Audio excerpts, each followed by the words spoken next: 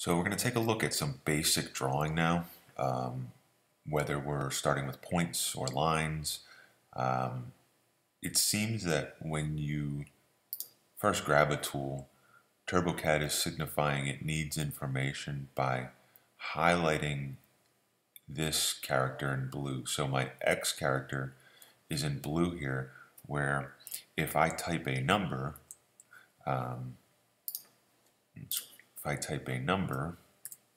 it will automatically enter into that blue. So I just hit 0, signifying that my start point for this line is at x0. I'll hit tab key, y2, or whatever number I enter, y1, with a certain length, we'll say 5 inches, and an angle point. So if I wanted 0 or 180, I could hit that, and you'll see when I hit enter, it automatically drops a line that is starting at x0, y1, a length of 5, and an angle of 0. It seems that I automatically have snap set up, so if I re-grab my line tool here, you'll see I have endpoint, midpoint on this line as I move along it, or at an endpoint. So that's nice for continuing this on. It automatically snaps at 45, 90, or perpendicular, 45, so on and so forth.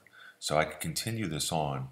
If you look right now, as I grabbed my start point, it's already inputted my X and Y coordinates, and it's simply looking for a length. So if I knew I was creating, let's say, a 5 by 5 square, I could enter 5, enter.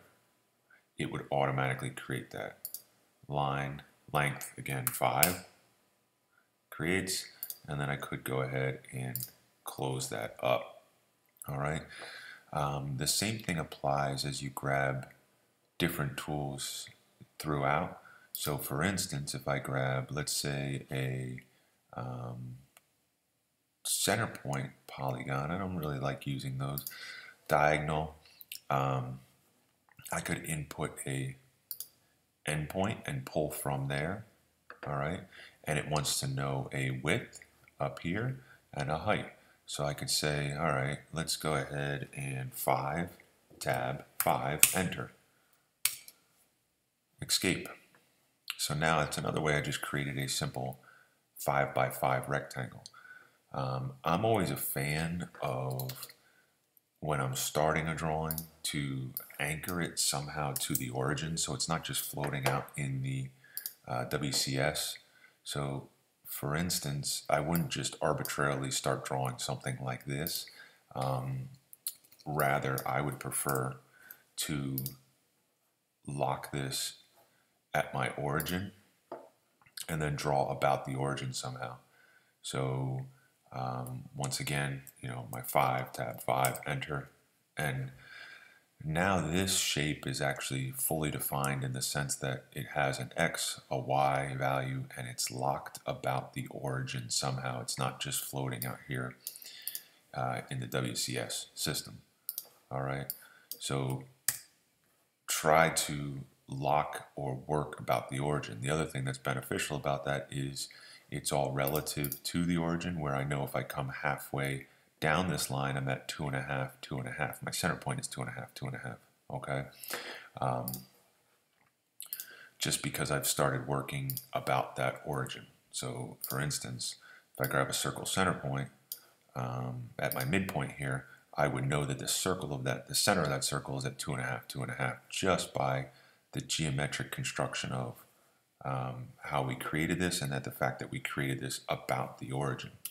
All right, so best practice, good habit, draw about the origin when possible. Okay, so that's kind of simple drawing tools.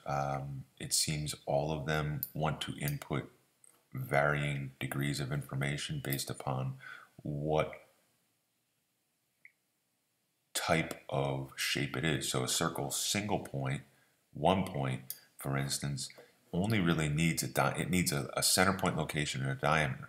So as we saw there, if I put a 45-degree line here to give me a midpoint in the center and grab a circle center point. If I place my midpoint here and then change my diameter to 5, I can produce this circle that is inscribed about this square here, but that was input through the diameter up here. All right, so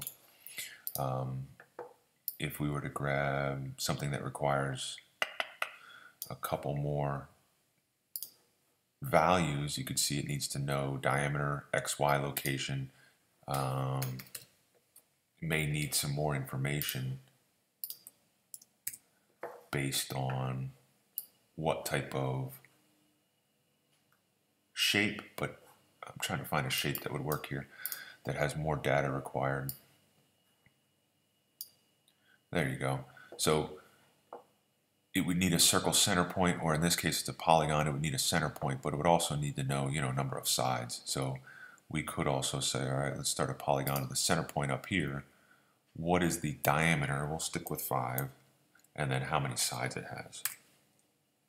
So depending on what shape you grab is going to dictate how much data you need to input up here.